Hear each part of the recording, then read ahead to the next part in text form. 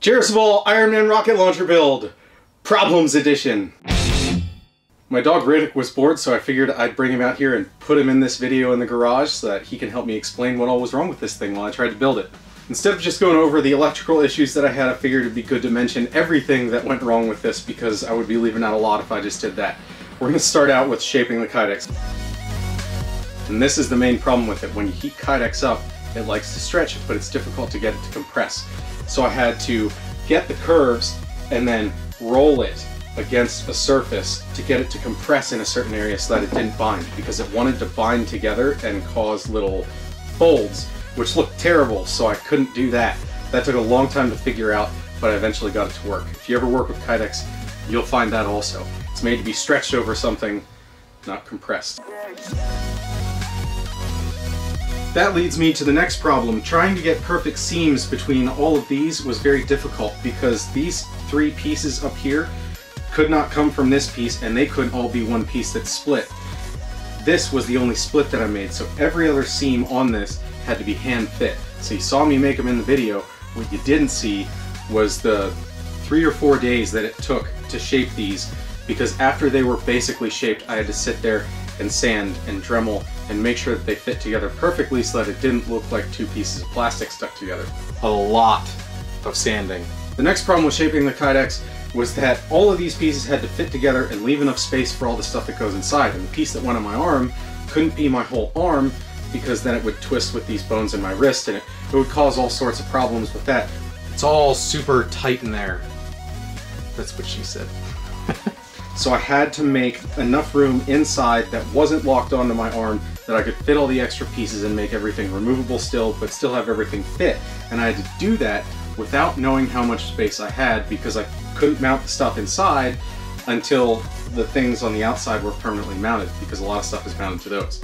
So that took a long time also. It was really difficult to get this launcher section to close consistently so that the top was down and the sides came in and it held tight together on the sides.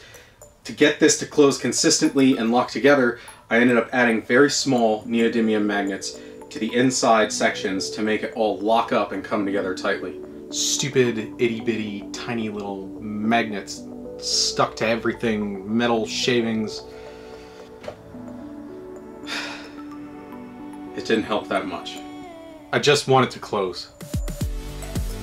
Another problem that I had was this gold piece needed to be clearanced on the back because I made it, but I forgot that the drop-down arms on the side here, those drop down into the section where the gold plate is, and it would hit, and it couldn't let the top come back, and then it wouldn't let the arms lift up, so it didn't work at all.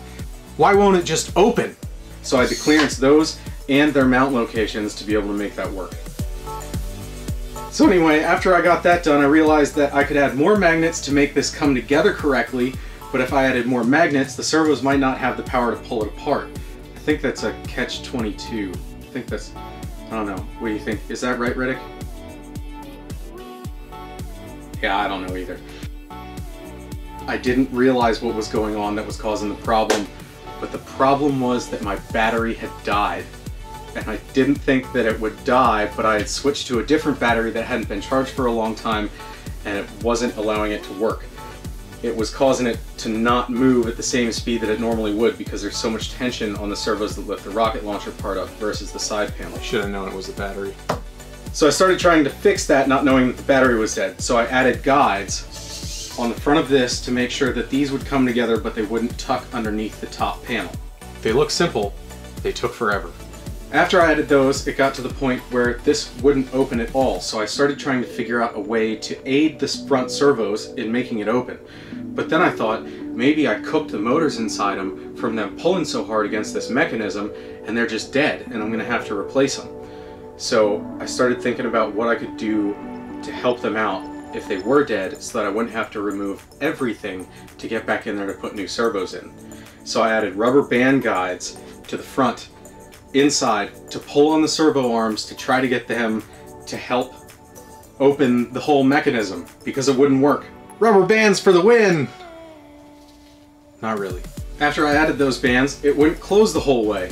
So then I removed the bands and I started thinking long and hard about whether I should rip this whole thing apart to be able to replace the servos because the whole front panel would have to come off and it's epoxied the whole way around. It was about to be a nightmare. Then I had a eureka moment and I thought, oh man, what if the battery's dead? After I spent all that time trying to make sure that this thing came up correctly, I thought my servos were dying that lift the launcher mechanism. And then I was like, oh, maybe the battery that I'm using is dead. So I checked it and it was. And it works no problem now. Check your stuff. So I checked the voltage on the cell that I was using from the brick battery that I had, and I realized that the voltage was super low, and I charged it back up. And then while I was charging that back up, I realized to eliminate more problems, I should probably figure out how to get the batteries that are going to be in this, just in case they operate differently off of that. So then I mounted the batteries inside, but initially I was going to have 2 plugs, one for each system, and I realized how difficult it would be to get everything plugged in while you're trying to put your arm inside and get the glove on and get the controls plugged in from that and get the batteries plugged in from this. So I set this up on a 4-wire plug that plugs in all at once to make this thing work. I'm really proud of this little plug that I made. Also, one special note about these batteries, when I got them, they were labeled which one was positive, which one was negative. Usually positive has a red wire, negative has a black wire. These were opposite. That took a long time to figure out too, because I thought maybe I didn't have the voltage to make it run. Thanks, China. Good batteries. Then I could run that battery to make everything operate, and I eliminated one possibility of this being wrong after that.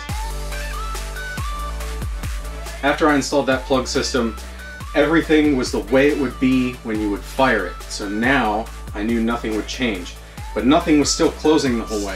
In fact, at this point, after I'd added the magnets, the front sides wouldn't come together. They were leaving about 1 centimeter of space between them, and the top wouldn't go down. And I had no idea why, because nothing had changed, and it used to all close completely before. The only things that were different were that I had added the neodymium magnets that attached the bottom to the top, and I had permanently wired everything inside. So I didn't know if it was resistance or magnetic interference, but nothing was going the way that it did before. The side panels were trying to open further, it seemed like, and the launcher system wouldn't go the whole way down, but it also seemed like it didn't want to go the whole way up, but I couldn't really tell. And I had removed the rubber bands because I had put the new battery on, so I wanted to see how it operated with the battery without the rubber bands, because after I put the rubber bands on, it didn't want to close the whole way, because there was so much tension on it when the rubber bands were stretched. It's turning into a problem, isn't it? It's alright, I figured it out eventually. So I thought, maybe the magnets have something to do with it. Or maybe resistance has something to do with it. So I added 6 sets of magnets to hold the lower section on. I removed 2 of those sets to take the magnetic fields away from where the servo controllers and the servos were at in the back section. You have no idea how difficult it is to grind through JB Weld and try to get a way to break it off when it's been double epoxied in place?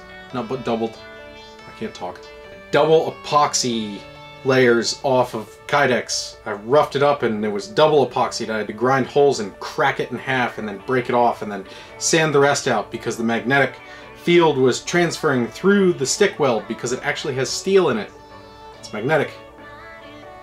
And then after I took those off, I thought the resistance is probably going to be an issue, so I resoldered some connections, rerouted some wires, tried to make them shorter, and I still had the same problem. Almost exactly. So I started trying to adjust the adjustments on the front 2 servos that operate the launcher system instead of the side closure. But the side closure, I didn't know how I'd adjust that. And at that point, I realized that if you have your glove in here, you might hold that limit switch on by accident because something gets caught on it in there when you're shooting the rocket. And if that's on and then you bump the rocket launch button, it could go off when you don't want it to. I didn't want to find out what it feels like to get melted Kydex all over my arm. So I added a little bit of redundancy and I put a master kill switch on the rocket launch setup. And then I decided to move back on to the main problem at hand and get this to close. there were 4 different things that I could think of to fix the movement on the launcher mechanism. The first one was to just go ahead and remove everything and remount the servos so that they would close everything back to the right position.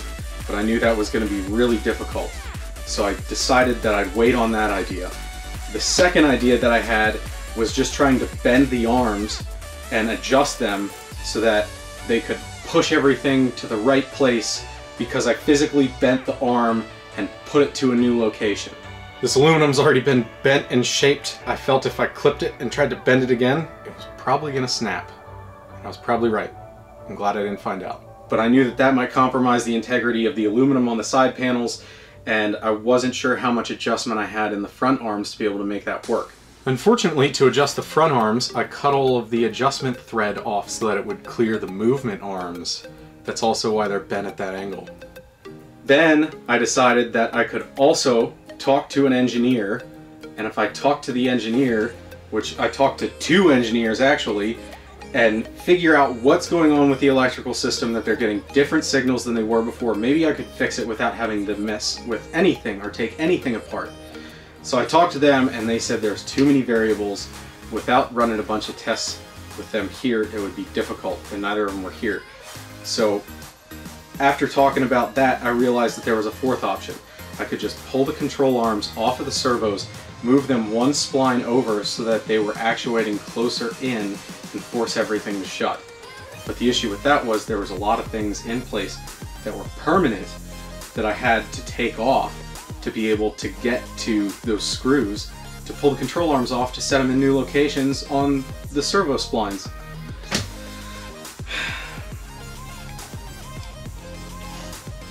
I know, it's ridiculous, isn't it?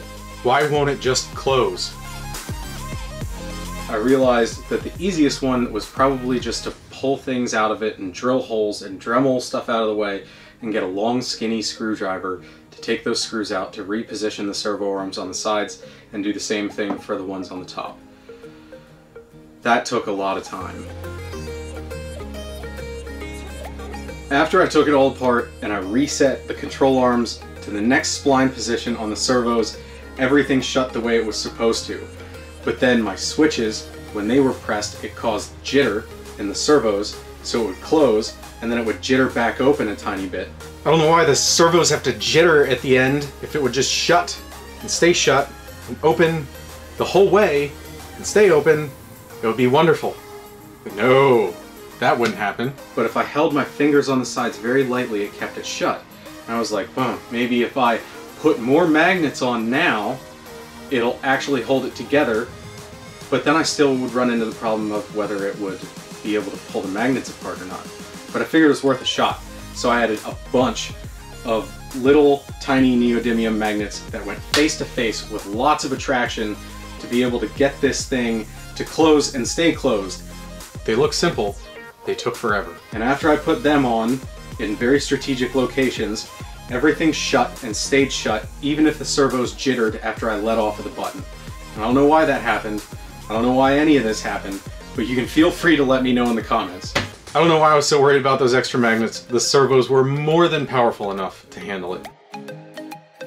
After I added the additional magnets, this thing opened and closed exactly like it was supposed to pretty much every time, if there's no rocket inside. If I put a rocket inside there, it's got about an 80% success rate.